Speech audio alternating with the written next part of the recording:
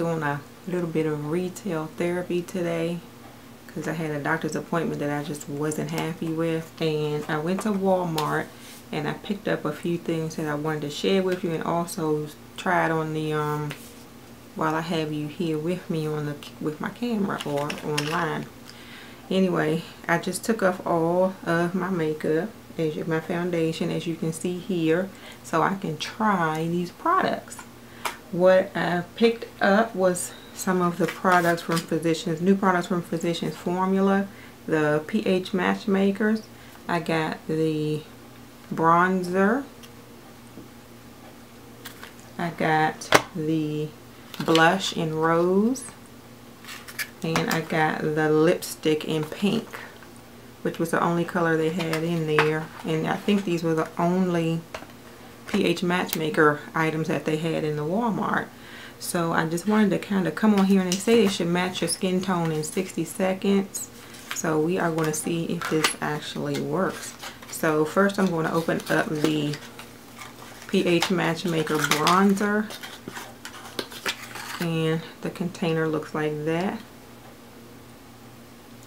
And when you open it up, it's supposed to light up, which there's a switch on the inside here that you press and it lights up, and then the bronzer looks like that. So one second, let me grab some brushes. I will be right back.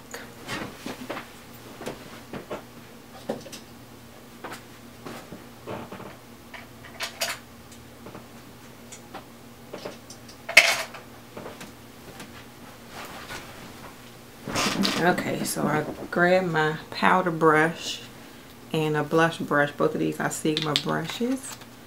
And we are going to try the bronzer first and see how it does. It looks a little light to me, so I'm a little bit scared. But let's see.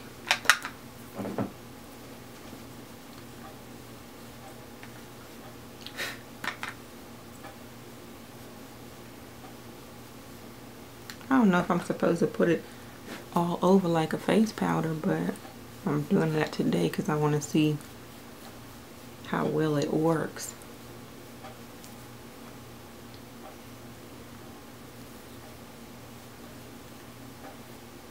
It doesn't look ashy, so that's hopeful.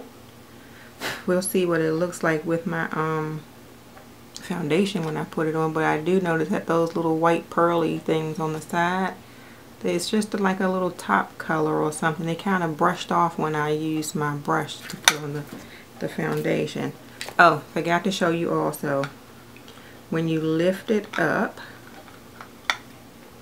it has another compartment here, and this is where this brush goes, which I will never use.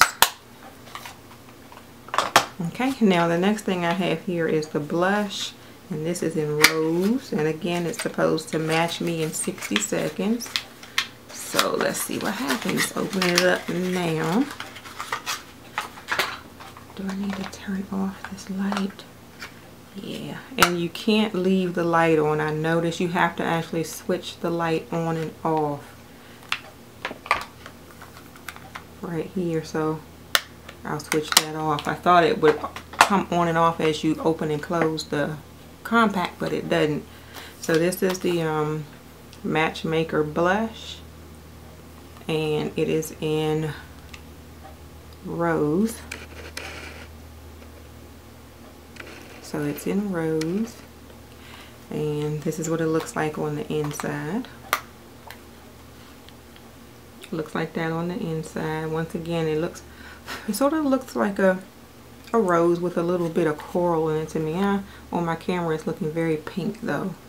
And once again, it has the brush on the inside, and it also has the light on the inside also. We'll turn that off right now. So it's good if you are reapplying blush or bronzer in the car.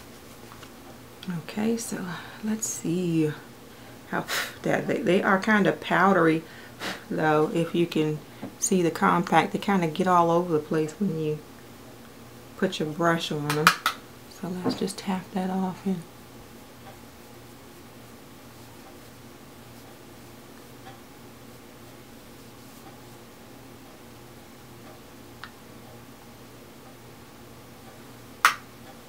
And this is not perfect, but I'm using the compact to look into the mirror so I can see what I'm doing. Not perfect, not a perfect application right now, but I just want to see what the color looks like on my face. Okay, so that is, and I feel like I missed a whole patch or something, but if you can see, that is what the blush looks like. And the last thing from the pH Matchmakers is the pH Powered Lip Gloss. Let's see if I can focus on that. pH Powered Lip Gloss in Rose.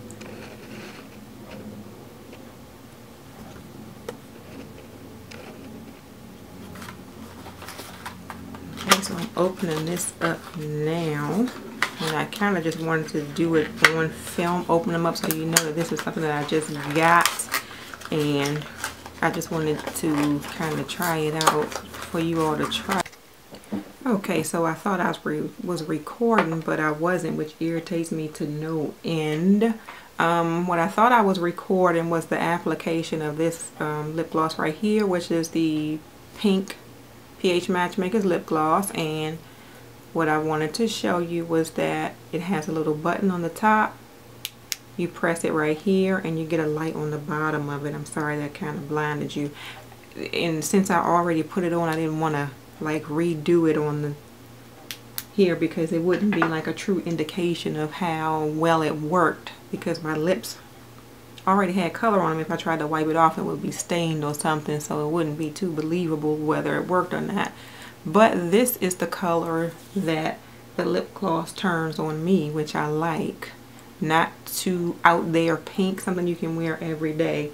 So I do like this lip gloss. Oh, and what I said before that wasn't recorded, I'm really so mad about that. That kind of ticked me off. But there's a mirror also on this side. So if you're one of those people that reapply and you don't have like a lot of light or a mirror available, you can just sort of do this type of thing here and reapply your lipstick, your lip gloss.